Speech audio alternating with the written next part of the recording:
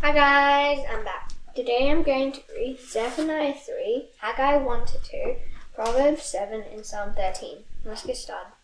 Woe to her who is rebellious and defiled, the oppressing city. She listens to no voice. She accepts no correction. She does not trust in the Lord. She does not draw near to her God. Her officials within her are roaring lions. Her judges are evening wolves that leave nothing till the morning. Her prophets are fickle, treacherous men.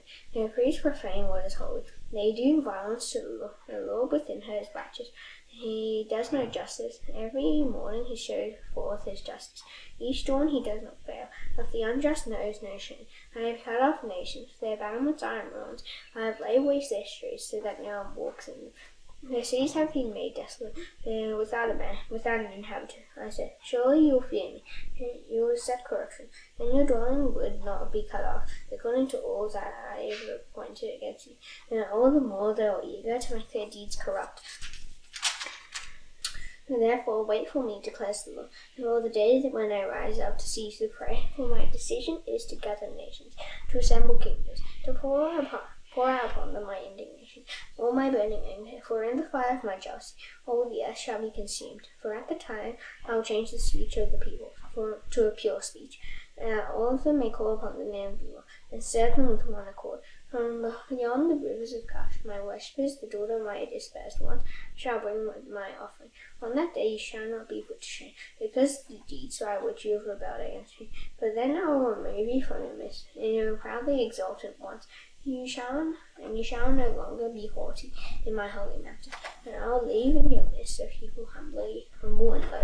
They shall seek refuge in the name of the Lord, those who are left in Israel. And they shall do no justice, and seek no lies, nor shall there be found in their mouth a deceitful tongue. For they shall graze and lie down, and none shall make them afraid. You sing aloud, O daughter of Zion. Shout, O Israel.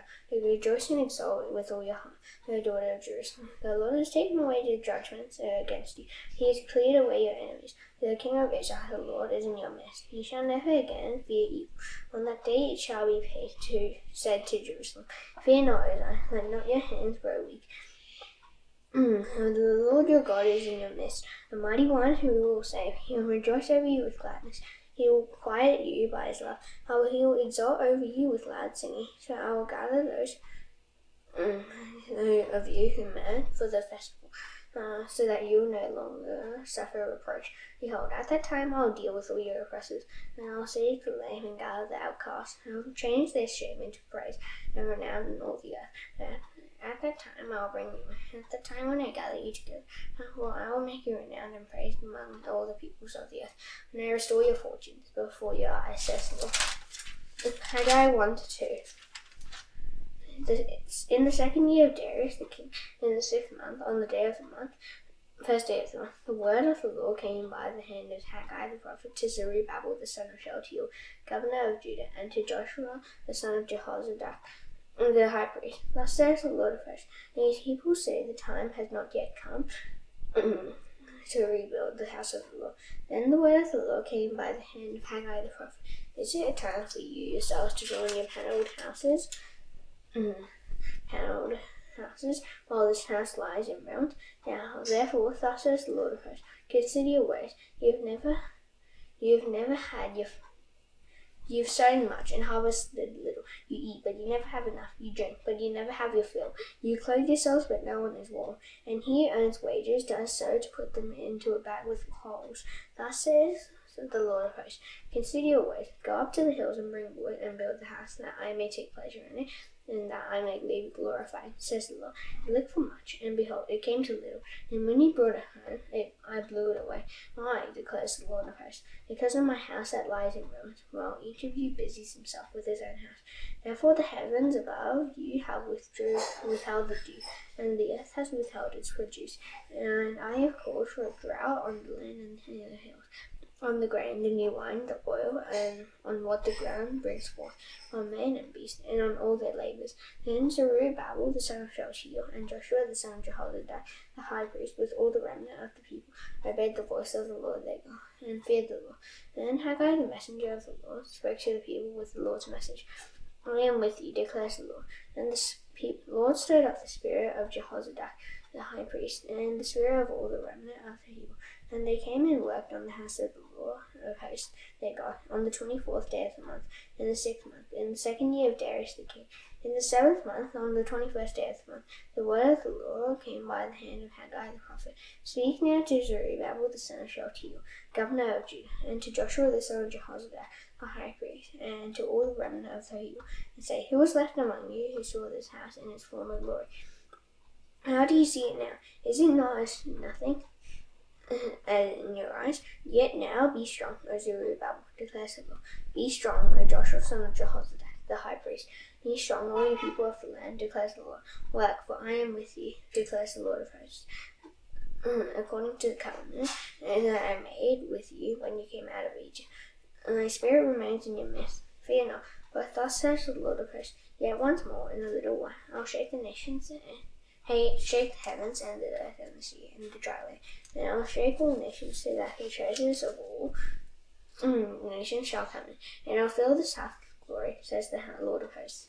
And the silver is mine, and the gold is mine, declares the Lord of hosts.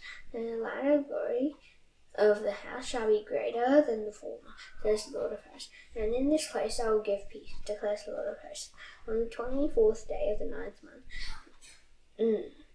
in the 2nd year of Darius, the word of the Lord came by Haggai the prophet. Thus says the Lord of hosts, ask the priests about the law. If someone carries holy meat in the fold of his garment and touches with his fold bread or stew, wine or oil or any kind of food, does it become holy? Then the priest answered and said, No. Then Haggai said, If someone who is unclean by contact with a dead body touches any of these, does it become unclean? The priest answered and said, It does become unclean. Then Haggai answered and said, So is it with this people and with this nation before me, declares the Lord, and so with every work of their hands, and what they offer there is unclean. Now then, consider from this day onward, once before stone was placed upon stone in the temple of the Lord, how did you fare? When one came to a heap of 20 measures, there were but 10.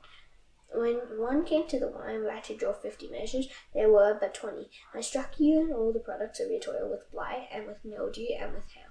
Yet you did not turn to me, declares the Lord.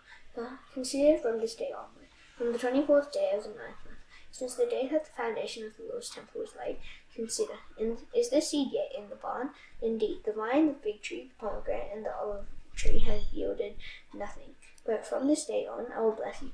The word of the Lord came a second time to Haggai on the 24th day of the month. Speak to Zerubbabel, governor of Judah, saying, I am about to shake the heavens and the earth, and to overthrow the throne of kingdoms. I am about to destroy the strength of the kingdoms of the nations, and overthrow the chariots and their riders, and the horses and their riders shall go down, everyone by the sword of his brother. On that day, declares the Lord of hosts, I will make you, O Zerubbabel, my servant, the son of Shealtiel, declares the Lord, and make you like a signet ring, for I have chosen you, declares the Lord of hosts. Proverbs 7.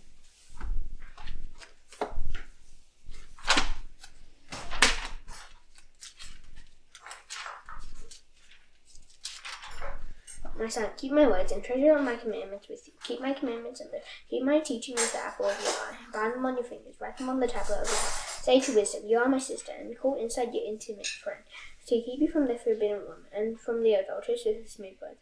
For at the window of my house I have looked out through my lattice, and I have seen among the simple, I have perceived among the youths, a young man lacking sense, passing along the street near her corner, taking the road to her house in the twilight in the evening, at the time of night and darkness. And behold, the woman meets her, dressed as a prostitute, willy of heart.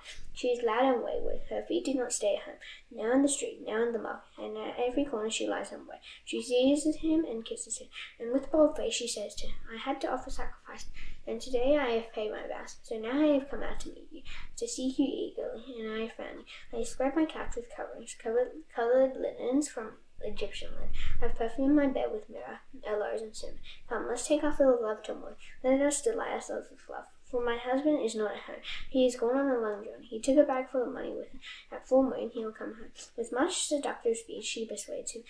With her smooth talk she compels him. All at once he follows her, as an ox goes to the slaughter, or as a stag is caught fast till an arrow pierces its liver, as a bird rushes into a snare. He does not know that it will cost him his life. And now, O sons, listen to me, and be attentive to the words of my mouth.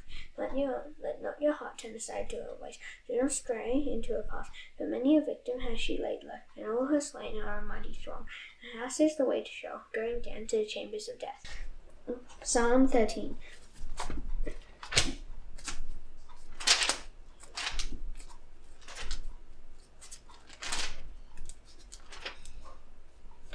How long, O Lord, will you forget me forever? How long will you hide your face from me? How long must I take my counsel in my soul, and have sorrow in my heart all the day? How long shall my enemy be exalted over me? Consider and answer me, O Lord my God. Light on my eyes, lest I sleep the sleep of death. Lest my enemy say, I have prevailed over him. Lest my foes rejoice because I am shaken. I have trusted in your steadfast love. My heart shall rejoice in your salvation. I'll sing to the Lord, because you have dealt bountifully with me. Now that's done, I can now do the Lord's Prayer. Please bow your heads. Our Father in heaven, hallowed be your name. Your kingdom come, your will be done on earth as it is in heaven.